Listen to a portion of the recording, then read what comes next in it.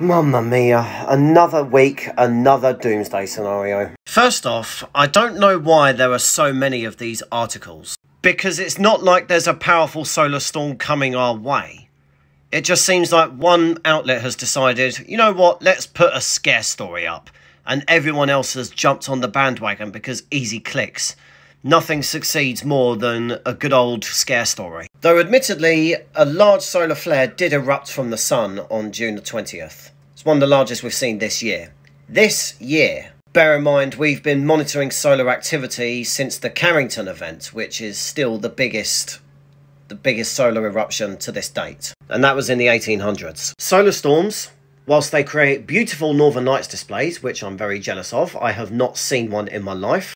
Though I did capture this out of my window in February, supposedly when the Northern Lights were visible in South England. Solar storms can overwhelm and damage power grids. They can shut down cell towers and disrupt global communications temporarily. We call this space weather, and we do monitor it extensively, so that if there is a solar eruption coming our way, we can prepare for it by switching things off. But these eruptions rarely do catastrophic damage that is irreversible. They can also disrupt and knock out satellites. As for an internet apocalypse, whilst it is possible, the odds of it happening are minuscule. The internet has existed for a good few decades now, and in those decades we have been blasted by all types of solar storms, from weak ones to really strong ones. The internet survived then, it will survive others. This is all based on a Carrington event style solar storm hitting Earth today. If a solar storm of similar magnitude were to strike today, it could inflict severe damage on the electronics of orbiting satellites, resulting in disruptions to crucial navigation and communication systems, including the GPS time synchronization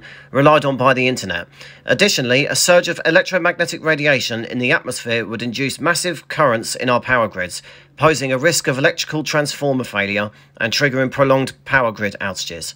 A global internet outage too would happen. The concern over a potential internet apocalypse has revived the earlier speculation from 2021 when a computer scientist issued a research report about the potential occurrence of a catastrophic solar storm within the next decade. However, it says down here, NASA has a permanent watch on the sun to warn about the possibility of such a solar storm brewing on the sun.